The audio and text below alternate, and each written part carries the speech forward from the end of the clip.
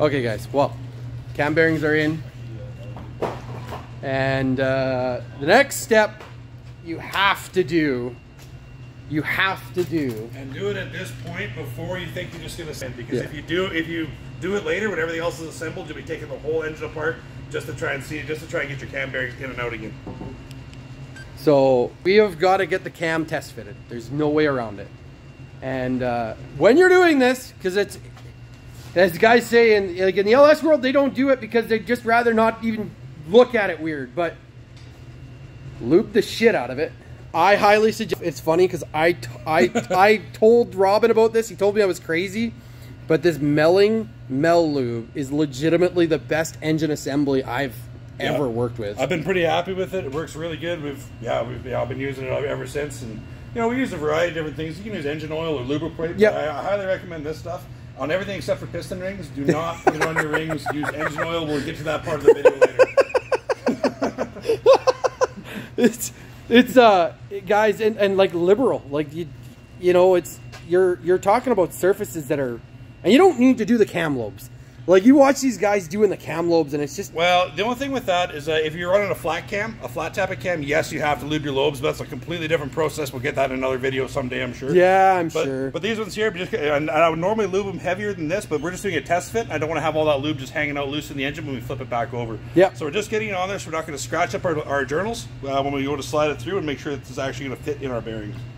And like I said, I have another video coming for you guys comparing comparing cams, the Texas speed cam versus the stock cam, and then I think I can probably get a cam that's wiped. I'm pretty sure I can get a cam that's wiped, and then I'll be able to compare the VVT lifter to the non-VVT lifter to the Texas speed, or sorry, the Rock Auto lifters, because that's what they used. So you see how, as I'm going through here, I've got lots of clearance, so I'm lining up my journals on spacing right. But you see I've got lots of space on it. It'll be the cam on these things, if they've got the tapered bearing, won't go tight until the last journal. So you just want to be careful to float it in here to make sure that you don't score your cam bearings. So right now I'm keeping the pressure downward with my right hand. I'm just trying to feed it through until you get farther up there. You can normally have an assistant reach in there, or if you can reach all the way around, you can do it that way. I think we'll get Kyle to reach in there with a bar, a long screwdriver or some such device. So a lot of guys will have a threaded rod that goes into them too, but like I've seen lots where Robin said it's one of those things that, I mean, if you're building the same engine all the time, you get more specialized tools for doing that particular engine. Is that gonna work for you there, Kyle? Okay, so slip up. Okay, hold on. There we go. Alrighty, last journal here. Up we go. And now when you go in there, this one turned out to be a pretty decent fit. What I look for is sometimes you might have a small burr or something like that, but you should be able to turn it by hand. So normally get it up to a spot where you can actually get a grip on it. Sometimes it'll be a dowel or something. And you just kind of give her a little bit of a turn, and I can turn that cam by hand. So that's acceptable. That's an acceptable bearing fit. Yeah, so you can turn that, very easily by hand. Yeah, so that means we actually did it right this time, and so we should be good to continue our assembly. Stuff happens, guys. I learned a valuable lesson. Robin kind of gave me the look. You only got one set of cam bearings. $58. Next time I build one, or next time you build one, think about it. Do you want to just buy a second set of cam bearings? Maybe just start with the number 4 bearing, because that's probably going to be the one that you mess up. I would say usually it's the first bearing you're going to mess up. We actually messed up the first 2. Now that was a tool failure issue. Yeah, the tool was broken. Yeah. I mean, we caught it right away. And the biggest thing is, if you do make a mistake, I mean, if you catch your mistake, if you catch a mistake and you don't assemble it wrong and incorrect, then you're gonna, if you catch it later. Mistakes happen as long as you're correct. I wouldn't have noticed this till down the line. We could have gotten. We were talking about assembling before without having the cam here to test it as well, and it would have. We could have gotten. We could have got 5, 6, 7,000. We might have gotten 2 kilometers. We might still only get 2 kilometers, because I would not say that's going to happen. Fuck. No, delete that joke. So guys, we're starting the ring gapping process, and this is going to be really hard to pick up on this style of camera. Actually, you know what? It picked it up really well. You can see the gap on the ring. So that is just how it come out of the box.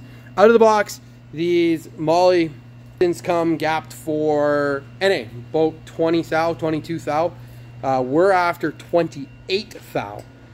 So we had started last video doing the hand file. Yeah, the hand file, and as Robin found out, they are that's 20. So I'm just going through my feeler gauges now, just so you can see the numbers on them if you're doing this yourselves.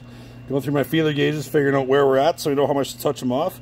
In the previous video, I'd said that I don't like using a powered filer, but when we got to take this much off, you know, I guess we'll have to. And these rings are... but you want to know where you're at to begin with before you start to 100%. file, so that we have an idea as to how much you want to knock off to begin with. And that one is very tight. That is like an 18. And never, guys, do it in the top. Always push it down. If you look in here, these were just honed. They weren't bored. It was just honed. But I mean, you can see where I'm below the top of my ring travel. You can see just a slight witness mark. And if you really measure, it's only a couple tenths. It's very small. But for every, basically, it's three times the gap for every. Basically, it's three times increase in gap for every thou across the diameter. So if you have a tenth here, that makes it almost a half a thou spread, right? So you really want to make sure you're in a good spot. There we go. Yeah, so we are at 14 thou. So that means this has got to be. That means we got to take 10 thou off of there. So that's significant. Well, more than 10. Yeah, that's right. 14 thou. So we're halfway there. Yeah. Basically half of the gap that we need. So another MMX Performance. Thank you, MMX Performance. You guys are the ones that provided the rods at no discount. And I honestly, guys, Hemi parts are so hard to come by to begin with. So pricing is pretty standard across the board. But they do provide an excellent video on gapping per se. But it's from a professional standpoint. This is professional, but it's also more like how it's more how it's going to be done. Not a production. Not a production. Yeah.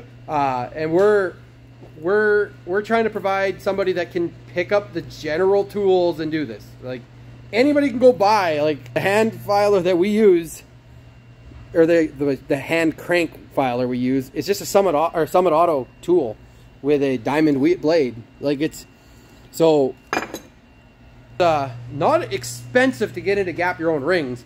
The machinery to do the other stuff, no, that's a different. That's you can flex on it all you want. That's up to you. I don't care. But this build was not cheap by any means, by any stretch of the means. But I wanted to do it. I want to say once, but it's never once. I want to do it right. I want to do it right. So we're gonna get to it. Watch some more cinematic B-roll footage. Robin had to ask me, what is B-roll? And I would not expect him to know that. I didn't know that 2 years ago. Let alone, like even a year ago, I barely used B-roll.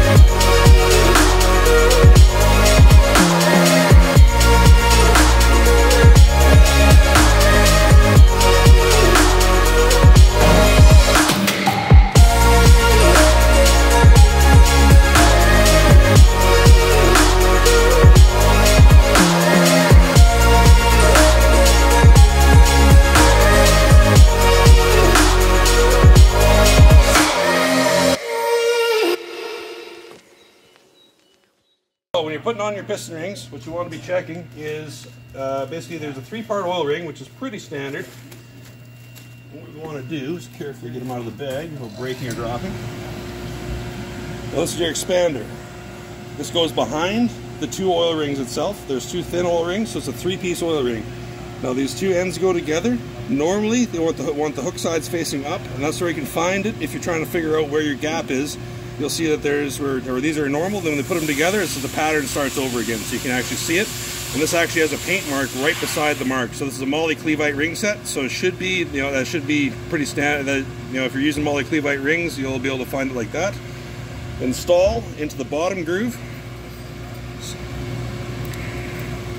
Most automotive pistons these days are a 3-ring piston. You're onto weird stuff, but really not worth talking about in this video here. So you see them there, how we're sitting directly in the groove, and it's all the way down. Now it's not sticking out proud, and the ends aren't overlapping. If the ends are overlapping, then you'll have a failure right away, or possibly break a ring when you install the piston. From there, we take our oil rings. There's 2 oil control rings that go in there, and they're very, very thin, but they're very flexible, so you can actually roll them on as opposed to using a different method, which I'll show you in a minute. You take these here, and you want to put them on a gap. So right beside there, we know our gap is right beside our paint mark. I'm going to take this one, put it into the bottom on the left-hand side, and then just roll it in, and it's going to go tight against that expander all the way around the piston. And see how my my expander tried to break apart there? I want to make sure that's sitting in there together before you finish rolling the ring on. Then slide this one over like that. After you're done, of course this is the one that's giving me trouble. There, so that one's below, and you can see we don't have anything sticking out. So that means that the expander's together and this is held on top of the expander. Second control ring, and this one will go on the right side of the mark, so we don't have our expander gap and these 2 lined up. So in the oil ring, this is how I always do it, and you'll find different guys do it different ways, but this one works for me. Come around to the right side, so you got a good split between them all. And then you fish this one on top, of there, and roll it all the way around. There, smooth like it's supposed to be. So there we go, none of our gaps are lined up. Our expander ring's floating in there, nice. So that's good there. Then we take our middle ring. On this ring set, the coated ring is the middle ring, and the uncoated ring, the shiny, I believe it's plasma, I'm not sure exactly, could be chrome. That would be on the top, but our coated ring is in the middle. And we knew that when we opened the bag, there's numbers on your bag, so it'll actually show you 1, 2, or 3 as to which position, starting from the top, your rings will be in. The M, sometimes they have a dot, sometimes they have an M, but there's normally a marking on the ring of some kind anyway, on the top side of the ring. So when I go to install this, I want to make sure I can see my mark facing towards the face of the piston. So what I'll do is I take our ring like that, we put both ends in the groove, and then gently work it out evenly. I like doing this because it doesn't put a twist on the ring, it just gently expands it using the piston itself to expand it on there. You can use pliers and stuff like that, but I'm just not a huge fan of doing it that way. Like that, make sure we're floating. That means we're not bent, everything's straight, and we got no burrs. Because these rings are filed, we want to make sure at the ends slide in and out without any burrs. That's good. And then we slide our top ring on. Same thing, mark up. And push it on gently. Just like that. Middle ring's fairly expanded, but when we go to put them on there, I'll show you how we line them up, how we align our ring gaps, which is not aligned, and yeah, show you how we get it ready to go in the engine. Hey, so I was putting this ring on, and I know we were talking in the video earlier that there was about deburring the edge of the piston ring. So this one here I must have missed, and as I'm going back together, so I'm just putting a very gentle pressure on there, and it's not sliding in freely. That means that one probably got missed or didn't take all the burr off it, so it's got to come back off. But that's how you'll be able to tell that you're having a problem with the burr on the edge of a piston ring. Hey guys, well, thanks for making it to the end of the video. We are going to have part 3 dropping probably a little sooner than part 2 did. Thanks for the tremendous support during part 1. This was only about ring gapping and ring installation, not the alignment. we've got some pretty exciting stuff in the next video and more Hemi misery on my behalf. Take care. Make sure you like, subscribe, and I will see you on the next one.